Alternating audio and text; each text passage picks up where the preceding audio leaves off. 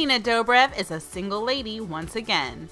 Just a couple weeks after going public with their romance, the Vampire Diaries star and her new dancer beau, Derek Hough, have reportedly called it quits. Us Weekly reported the news, claiming that the relationship had already played itself out, and with Hough filming Dancing with the Stars in LA and Dobrev filming TVD in Atlanta, the distance was too much to handle. Are you sad this young couple is already on the outs, or are you excited for Nina's next rebound? Sound off in the comments and stick with us for more celebrity scoop from Celebified.